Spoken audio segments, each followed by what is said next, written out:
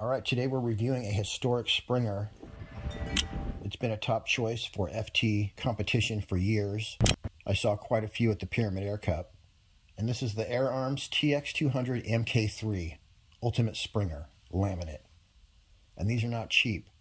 This will cost you as much as a fine PCP.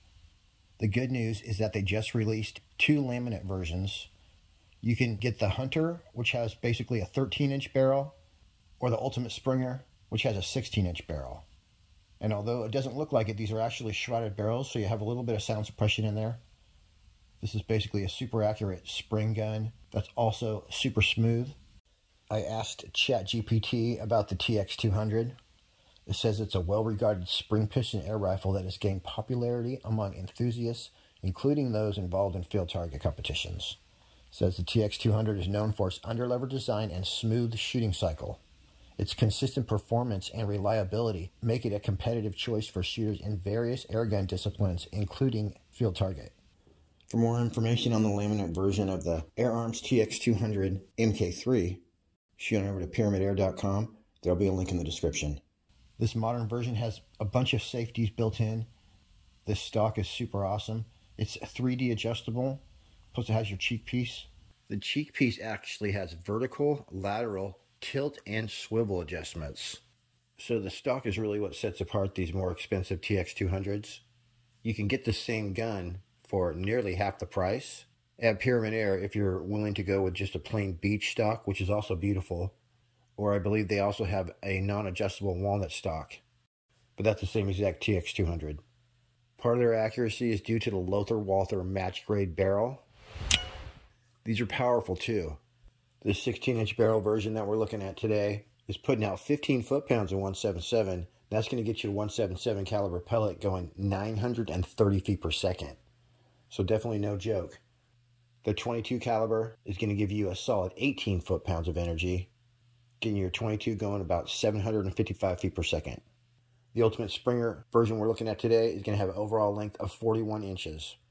Numbers on the Hunter Carbine, which has the shorter barrel, 13 inches. One interesting thing is that the Hunter Carbine is actually going to have a 1/2 UNF threaded muzzle, so you can put a LDC on there.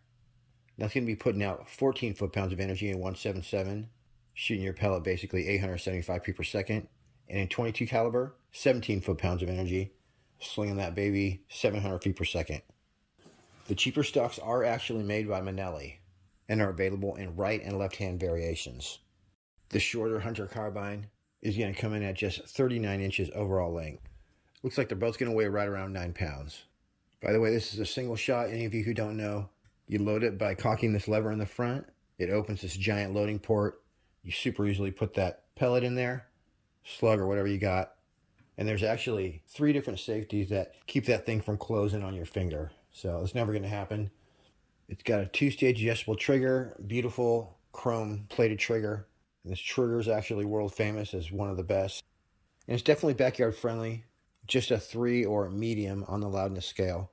And it's technically powered by a spring piston. Here's a look again at that beautiful laser etch stippling. Goes all the way around. And then traveling up to the end of the rifle, this is your underlever cocking. It has an ingenious design that allows it to snap firmly into place.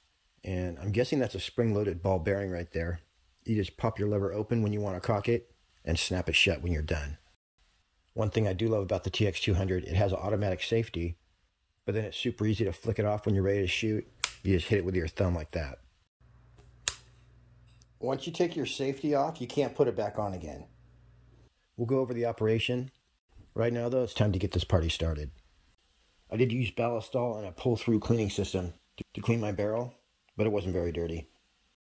First, let's see what kind of speed this bad boy's putting out on some of our favorite pellets. Alright, let's see where we hit.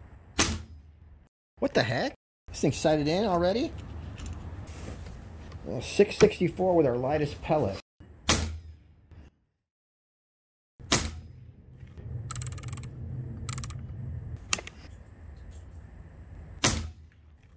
Look at that. Sighted right in.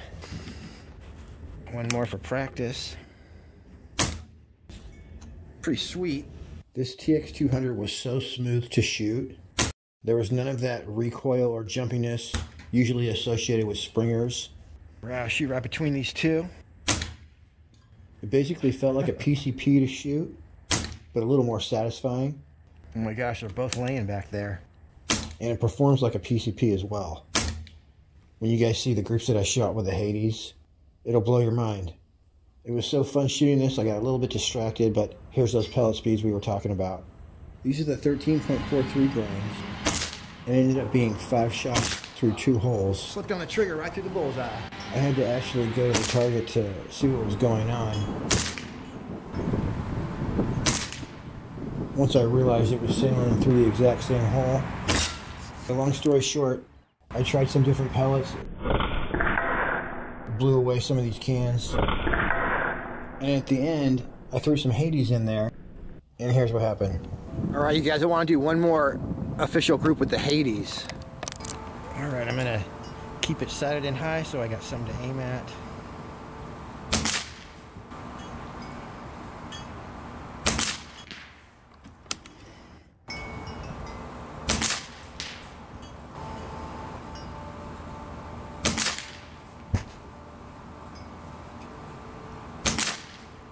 Look at that, you guys. Excellent group. Those are the JSB Hades, traveling about 680 feet per second. Let's do one more.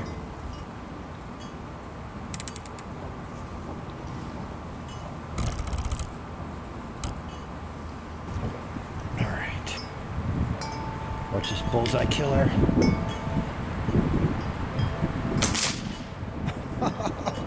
One shot side in with the Hades, baby.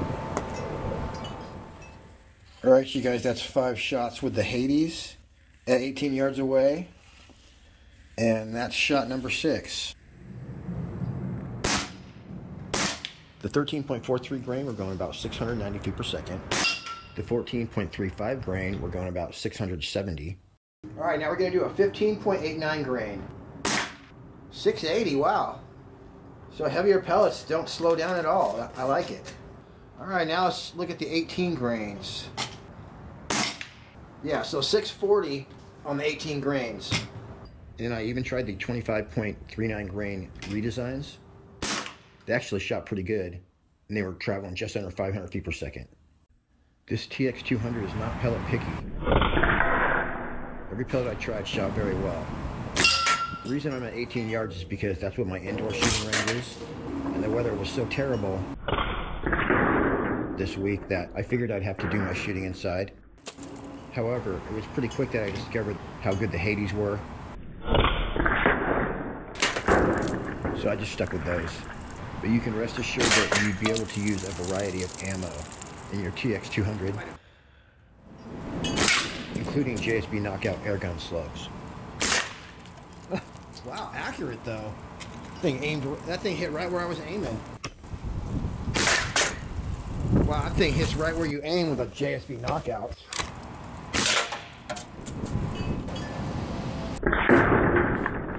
The TX200 was so fun to shoot, I couldn't put it down. So I'm not going to show all the plinking that I did. But let's take a look at that awesome trigger. Boy, I'm still hitting the bullseye, but I better get my scope rings a little tighter next time. Just a 3.5 ounce trigger pull. The trigger's definitely super awesome. Very smooth with a clean break. It was too stormy all week to do official groups at longer distances, but if it's shooting them in the same hole at 18 yards, it's obviously going to group well at longer distances. As well, the TX200 has been hitting bullseyes for decades, so we don't need a YouTube video to prove its accuracy. So while official accuracy testing was out of the question, I did set up my own makeshift field target course. So let's see how it does at field target distances.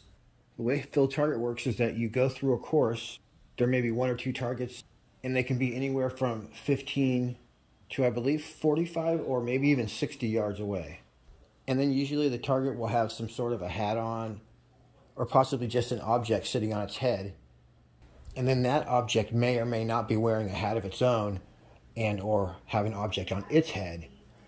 So there's someone keeping track of your shots, and you first have to shoot the target's hats off, and then obviously you have to shoot the target down. The only way the target will go down is if you hit the center. If you hit anywhere around, it'll just bounce off and it won't go down.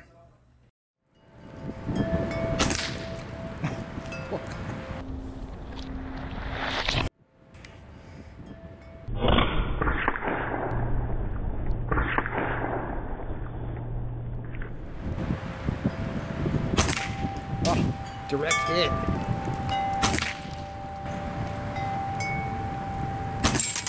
Well, right down. Direct hit.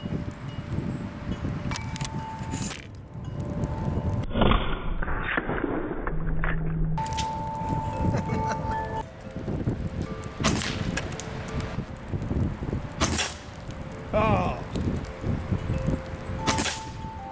Another direct hit. I guess we'll just keep hitting it till it goes down. Dude, you're supposed to, like, fall down when we hit the middle right there. You're making me look like a weirdo.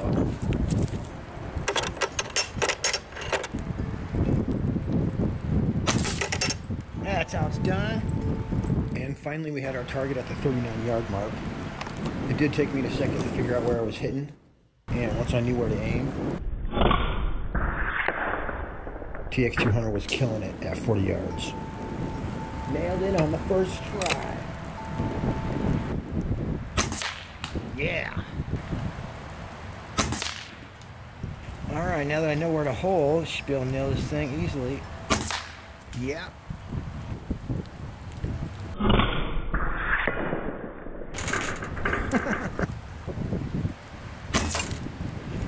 Direct hit in the bullseye. These are actually some antique targets, so I think they needed to be greased.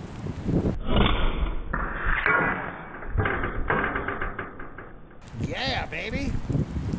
Alright everybody, that's it for me on this one. Definitely impressed with the TX200 Laminate. I feel like it finally got a stock that it deserves. I know a lot of you are big TX200 fans, so I'm sure that these will be popular. Alright everybody, till next week, happy shooting. We'll see you on the next one.